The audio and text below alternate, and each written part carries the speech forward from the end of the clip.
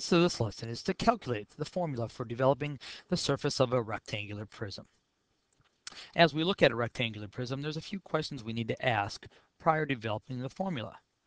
Question 1. How many sides does this figure have? Question 2. Are any of these sides the same as another? Question 3. What shape are the individual sides? And question 4. How do you find the area of that type of shape? Well, as we look at question 1, how many sides does this figure have? Well, it has a top and a bottom, a front and a back, and a left and a right, thus giving us a total of 6 sides. Are any of these sides the same as another? Well, the top and bottom are the same, and the front and the back are the same, and so are the left and right. So each side has its own matching side.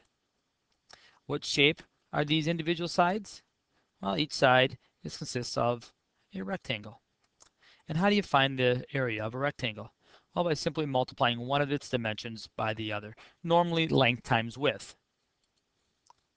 As we look at these 6 individual sides, there's no reason to calculate all 6 of them, because if we know the bottom, we'd know the top. If we knew the front, we'd know the back. And if we knew the left, we'd also know the right. So our purpose is to see if we can just find the 3 of these and then double that. So let's start with this bottom piece. If I was trying to calculate the area of this rectangle, I would need to take the length times the width. If I was trying to find the area of this rectangle, we would want length times height.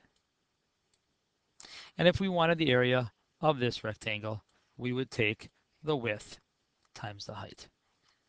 Now again, this only gives us 3 of the sides, but if I wanted the total area, the first thing we'd have to do is to take these 3 different rectangles